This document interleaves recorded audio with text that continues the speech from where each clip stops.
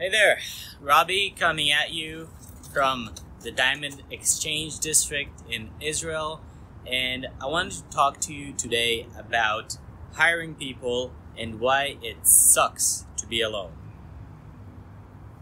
So, a big revelation came upon me about a week ago where I was at a lecture of one of my business partners, and he told one of the attendees, just as a small preface, the people there are all business owners. So we got tons of CEOs with 5 to 50 employees in the room.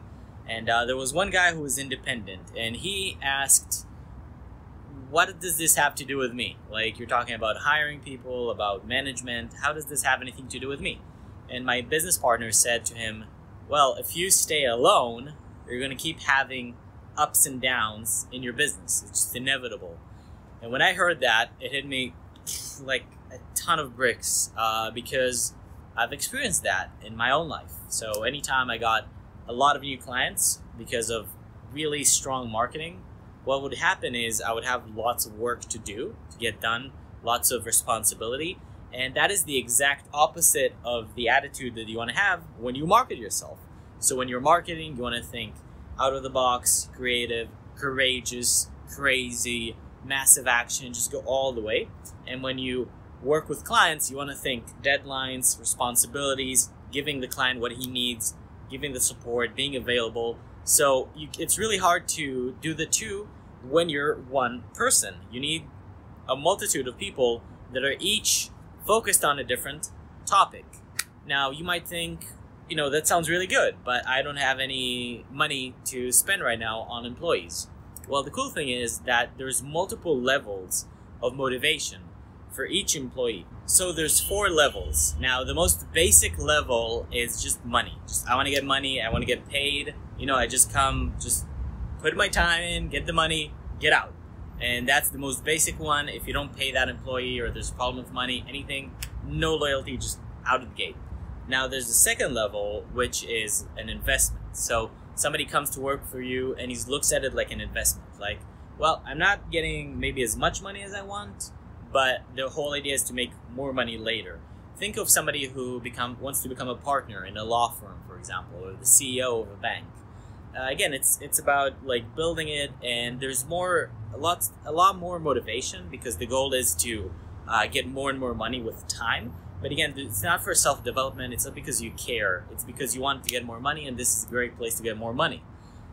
Now, the third level is self-development. This is where you go to work to grow as a person because you learn a lot, you become a better person. And hopefully you had a chance to work at a corporation or a business like that where the people there are always about self-development and you constantly learn new skills, new opportunities, and you just want to go to work. Like, it's so fun that you would do it for free if money was not a problem. And that's really what I'm aiming for. And now the fourth level is where you do it as a service, out of a feeling of this is something I just have to do. I'm not sure what the word is, but imagine like a religious guy that just gives and gives and gives because that's what his religion says, and he doesn't care what he gets in return. He just does it out of whatever the word is, I forgot. So I have business owners and friends and partners that I know that pull off these amazing business structures where they basically hiring people that are looking for self-development. And you'll see these guys having like a group discussion with their employees, and their employees are literally working like some days at like 2 a.m. Just in the middle of the night, but they don't care because they do it for the growth of it. And again, that's the big thing I realized is that if you work alone, you cannot grow because you start growing and again, the responsibility grows and then you have to get the growth down because you have to take care of the clients. So this is something I'm really aiming for right now, and I actually booked this week about 7 or 8 people that are coming for free to basically help me with the marketing.